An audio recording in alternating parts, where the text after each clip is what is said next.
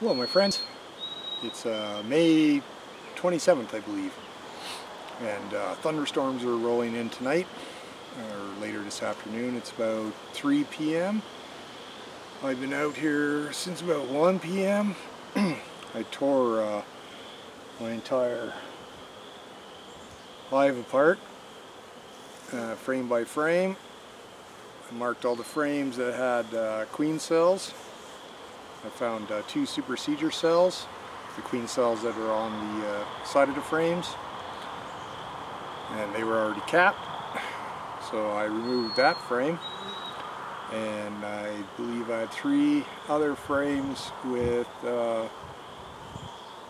swarm cells on the bottom of the frame.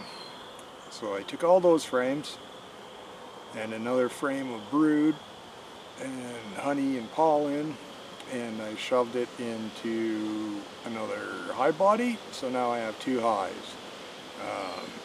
That's why I got the space suit on. I was stung twice, once in the thumb, and once in the palm of my hand, once reaching around, squishing a bee with my thumb, and then I rested my hand on a piece of equipment and didn't see the bee there. I didn't look, right? So both times my own fault, and the suit didn't help whatsoever with that. I do like the veil idea, having a veil over your face, because I don't know, way longer than I should have been. I was trying to find a queen, because I was making a split, so I was going to take the queen and a bunch of, like essentially make a nuke with the queen, right? The already existing queen, but I couldn't find her. Pretty sure she's in there though, because after removing, I went over, double checked all the frames I did remove, and I didn't see her. But then again, I didn't see her on any frame, and I looked at every frame out of the hive. So hopefully she's in there.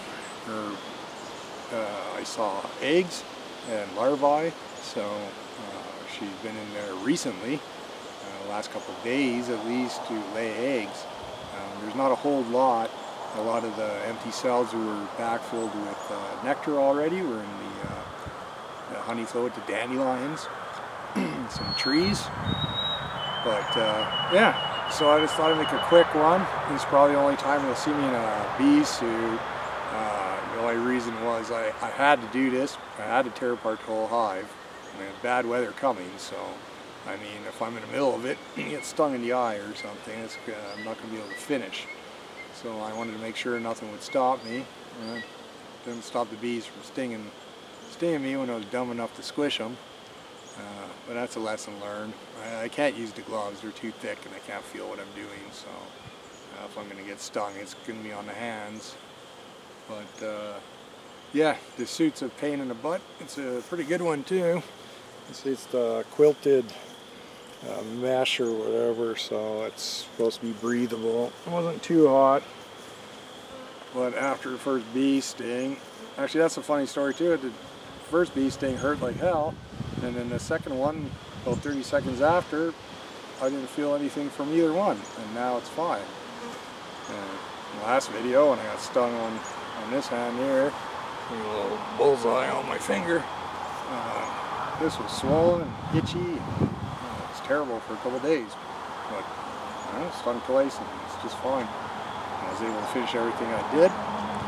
So yeah, so I'll keep an eye on these bees. There's quite, I did it while the foragers were out, so the bees I did move wouldn't relocate back to the other hive, because it's literally like right beside it. I just placed some branches, are checking it out. And you know, they're somewhere different now. And the other hive's really busy. I should still get honey from the big hive, as long as there's queen still in there. And then I only took out 5 frames. I replaced 3 empty frames and then 2 with already drawn combs. So it should, right in the middle of the nectar flow, it should be alright. But I'll keep an eye on them, because you know, I'm not 100% on what I'm doing here.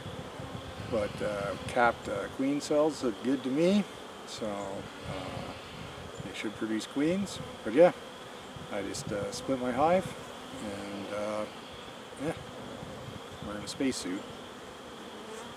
Just thought I'd make a quick video. Thanks a lot for watching. Talk to you next time. Peace.